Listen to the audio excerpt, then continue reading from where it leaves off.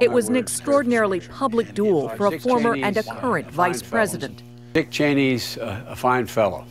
He's entitled to his own opinions. He's not entitled to rewrite history. Former Vice President Dick Cheney has charged repeatedly that the current administration isn't taking al-Qaeda seriously. To say that, that was a big attack we had on 9/11, but it's not likely again. I just think that's dead wrong. From Vancouver, Vice President Joe Biden hit back.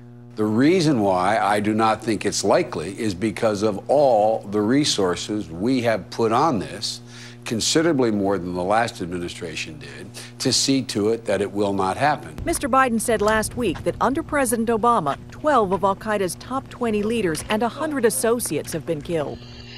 To bolster the administration's claim that it's doing more than Mr. Bush did to target terrorists, White House Press Secretary Robert Gibbs tweeted this article today, detailing a stepped-up campaign.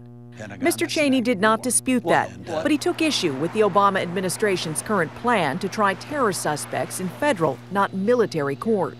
We are at war, not dealing with criminal acts. The reply? We did exactly what he did with the shoe bomber, Richard Reeve.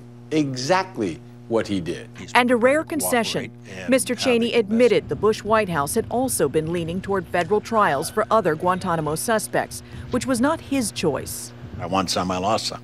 That didn't stop the former vice president from criticizing new limits on how enemy combatants are to be interrogated, including his own administration's decision to exclude waterboarding.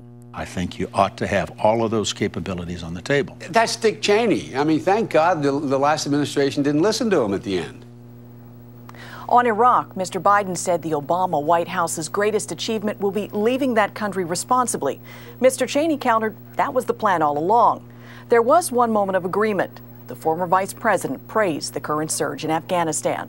Russ? Kimberly Dozier in Washington, thank you very much.